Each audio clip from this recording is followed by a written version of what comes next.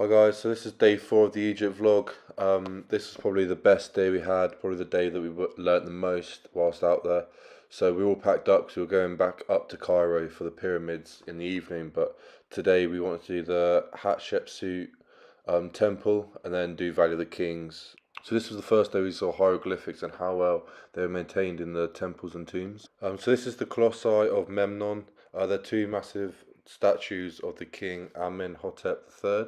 They used to guard the tomb, but the tomb was destroyed by an earthquake. So this is like a mini market on the way up to the temple of Hatshepsut. This is a mini like bird's eye view of it, 3D model. So that's it carved like into the mountain at the bottom. Really cool. This is the walkway up. So Hatshepsut is probably most famous for being the first like lady king. So she originally ruled as regent to her stepson Thutmose III, who inherited the throne at the age of 2, so obviously wasn't able to properly rule Egypt. And then eventually she did get the full position of pharaoh. So getting the full Egyptian title made her a co-ruler alongside Thutmose III, and then kind of so that she was almost accepted as a pharaoh. She was often depicted with masculine traits, had male clothes, all that. She did a lot of like the male things so that she would be accepted. So they believe that when she was ruling, it was a very peaceful time for Egyptians. Not a lot of wars.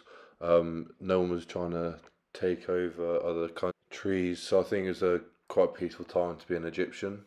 So she died 22 years into her reign. They think that Amenhotep II probably killed her so that he could get onto the throne as quick as possible. So people believe that she was buried in the same tomb as her father Thutmose I in the Valley of the Kings. As you walk around like the temple, a lot of her cartouches and statues were destroyed, and they think it was because Amenhotep II wanted to just delete her from Egyptian history. There's obviously a few cartouches lying about still, and that's how it's recognised today, but there's a lot of paintings and a lot of scratches on the wall where people have tried to obviously rub out her name or her picture. So this is an alabaster shop. It's quite a famous stone in Egypt. It's when you put it, it's translucent, so when you put it to light, it shows through, which is really cool. And then this is them showing how it was made. Yeah, we've got some nice pieces from there.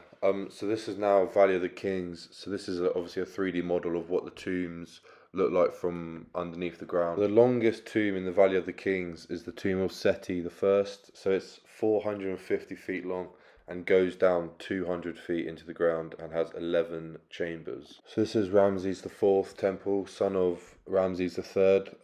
He was 21 when he became pharaoh and only had a reign of 6 years.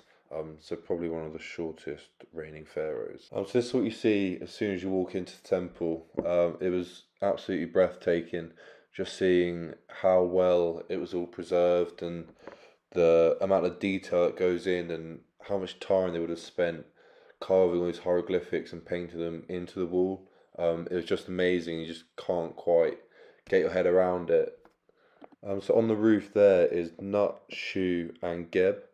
So Nut is the long body, and she represents the sky. So she'll swallow Ra each evening, which is the setting sun, and give birth to him each morning, which is obviously sunrise. Shu is the one underneath, and he separates the sky and the earth. And then Geb is the earth. So this tomb is Ramses IX. He was the third longest serving king of the 20th dynasty, and he reigned for 18 years and 4 months and died in his 14th year. So again, it's just amazing how well preserved it all was. You see it twice and you still can't get your head around it. So that was his cartouche there, and then obviously all the hieroglyphics and the story that they wanted to show.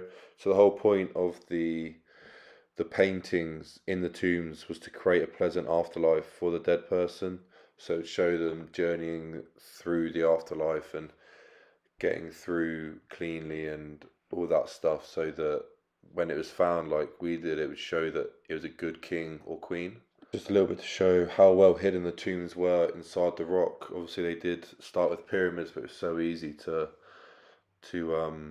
rob. So they decided to start building into the cliffs. So this was the tomb of Merenptah. He was the 13th son of Ramses II, and he reigned for 10 years. He was actually 70 years old when he came into power, and the only reason that he did get into power because all his other brothers had died, and he was obviously the last one left. So he's most famous for the Victory Stele of Merenptah, which is basically a granite stone of his victory over the ancient Libyans. So this was stone sarcophagus, obviously little inscriptions there, and then you can see there a little outline of where his other sarcophagus would go inside of that.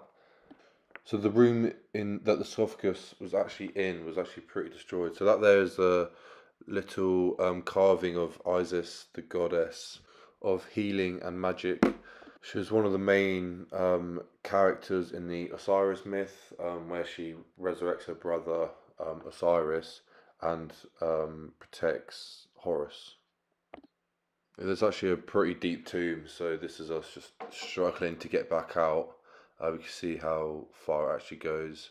It's amazing that they were able to do that and then obviously create the walls and carve all the hieroglyphics in. So the next temple, probably the last temple, I want to say it to last, was Tutankhamun. Obviously one of the most famous pharaohs in Egyptian time, just because of how well preserved his tomb was. Obviously, it wasn't founded until the 19th century, so all his belongings, nothing had been robbed. No one had found it until then. So it was obviously quite a small room because his reign was so small. Again, one of the shortest reigning pharaohs. So that's his mummy, which was pretty small. So the guy was showing us that he had like a little hole in his foot, so he thinks that he used to have a bit of a limp when he was walking.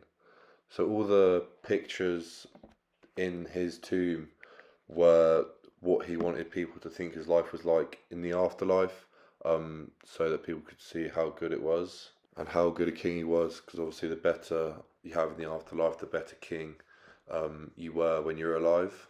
So this is our lunch stop. Again, we had some pretty classic Egyptian food.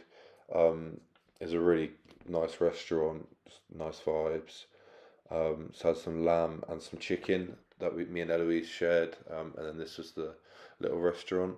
Our next stop was Karnak Temple. So it was built by Senusret I and finished by Nectanebo I. So this is what it would have looked like fully finished. Obviously, it's in ruins, as you can see.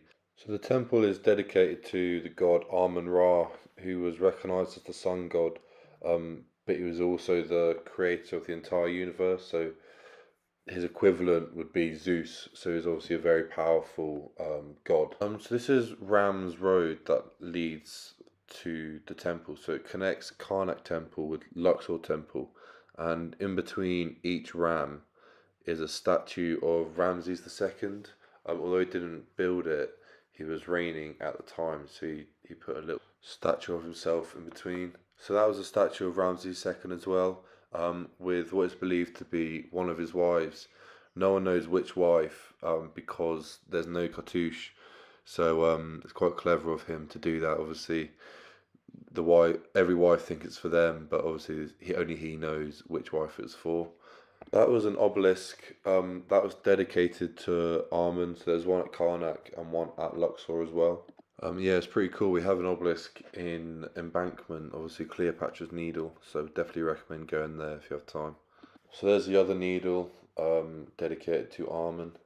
So this is the Sacred Lake. So it was man-made. It was home to the sacred geese, and also was used by priests for rituals.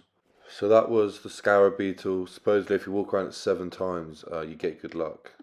So these columns with the hieroglyphics and the cartouches on were meant to represent the papyrus flower. Obviously, one of the things that Egypt's most famous for is creating the papyrus paper.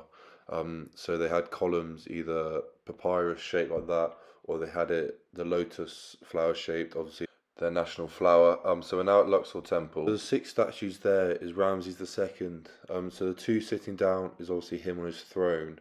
The one standing up in the middle is him going to war. And then the one on the end was him dead as a mummy. So this is us walking through it. Obviously, again, it's just unbelievable how they've managed to build this and then carve the columns. And again, you just can't quite understand how they've actually done it. But so the guy's showing me the Mosque of Abu Haggag. I hope I said that right. Which is still in use. So technically, the whole temple is still in use, and it's the oldest temple that is still in use. So the temple was actually built by Ramses II and Tutankhamun. So this is a little statue of him and believed as his wife, Ankhesenamun. Hopefully I said that right. So these columns are in the shape of the lotus flower, obviously different to Karnak Temple. So lotus flower is obviously the national flower and represents love. So these are all the pharaohs that contributed to either building or adding temples or all that kind of stuff to Luxor Temple and Karnak Temple. So we're now on our way back up to Cairo for our second last day. So this is the Mamlouk Pyramid Hotel. Definitely one of the best hotels purely for the view, which we'll show you in a minute. This is a little room tour.